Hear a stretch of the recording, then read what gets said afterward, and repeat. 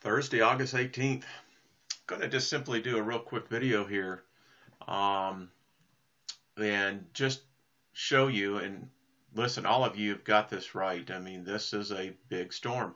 Someone said that it reminded them of Jupiter, and boy, that was a spot-on observation. It does, doesn't it? So we've all been watching this, and we continue just to see these wind speeds. I know someone had said that they had saw that it was normal for 1,000 miles or an hour.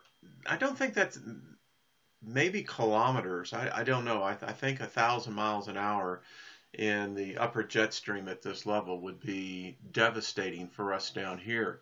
Someone also said, well, they were in Australia and it was a very balmy, calm.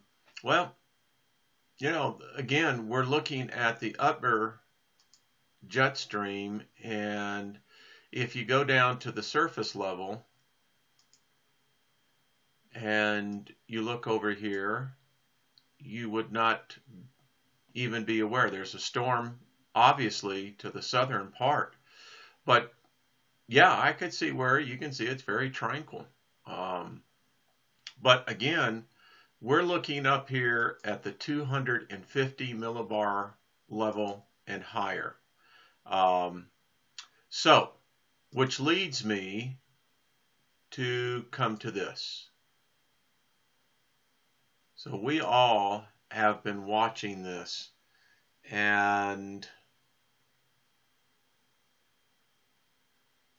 this is becoming more defined.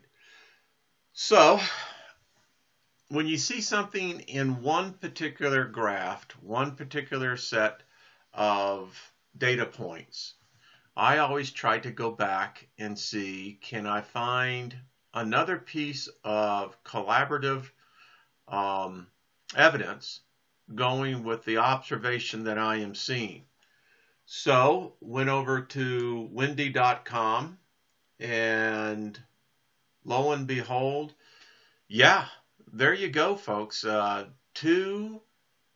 actually, I do know that Earth Null here, this is a combination of 3 different programs. Windy has their own proprietary program. I don't know what those algorithms are, but ladies and gentlemen, I would submit to you that this is clearly north-south, not east-west, north-south. And on this particular map, I found it also interesting how you can see what's taking place up here. I mean, folks, our planet is really going under some amazing changes. And I'm also having to take this into balance and saying, okay, we're coming up now to clearly the change of the seasons. The sun is now moving from the northern hemisphere to the southern. Okay, so are we going to expect to see some disruptions? Imagine so, but I don't think we're expecting to see anything in a north-south. Just don't see that. And then to go back here and to see that confirmed again just tells me that there is changes unfolding. I wish I had a crystal ball to see what this is, but I will give you a personal observation here. And it may mean nothing to many, but I find sometimes it's the small anecdotal evidence that we overlook.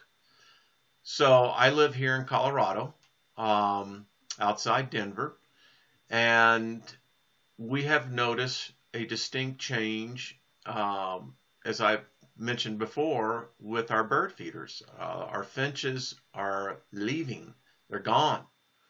And finches love this particular area because of the warmth that the summer, but it's obvious that nature is giving signals. So if the Farmer's Almanac is correct, all of us here in the northern North America may need to really buy up on the firewood. So anyway, folks, I just wanted to bring this to your attention. I really do think that there is something unfolding down here. This is not normal.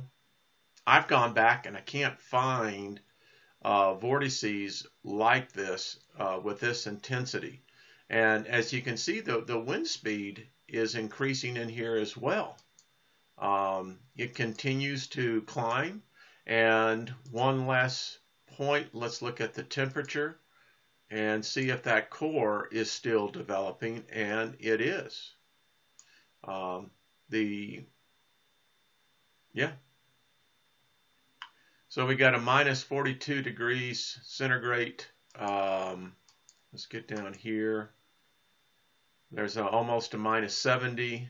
So there is some cold air associated, but here we're definitely seeing a much warmer side to this. So that tells me that's what you need for a good storm. All right, folks, have a great day. We'll talk soon.